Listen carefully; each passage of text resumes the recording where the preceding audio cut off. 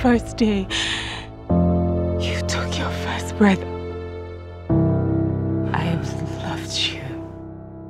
And nobody is going to take that away. Sylvia, you, of all people, should have known that this day will come. How am I supposed to know that the day would come where you would fall in love with somebody else?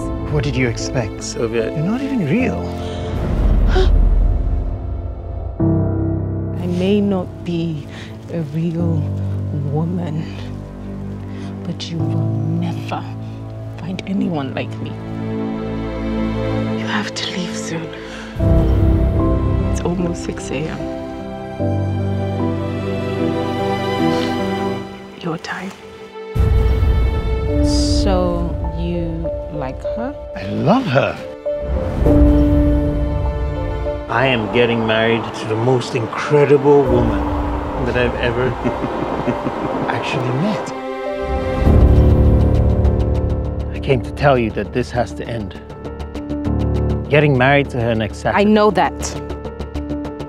I know that we had some good times, but things have changed. Richard, nothing has to change. I've made my decision, and I'm sticking to it. I don't care if you plague my dreams every night for the rest of my life.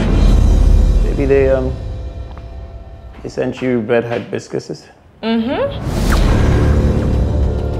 This is not what we're looking for.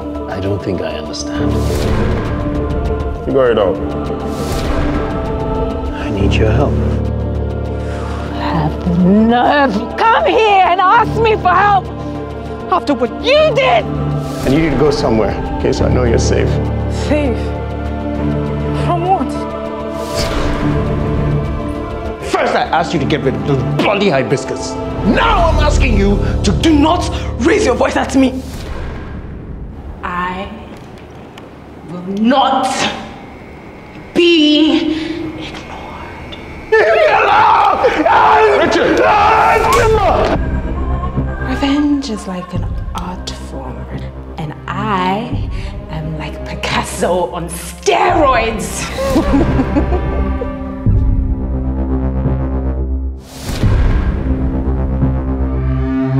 Richard, what's going on? I'll see you soon, and I'll explain everything. I'll tell you everything. Just trust me.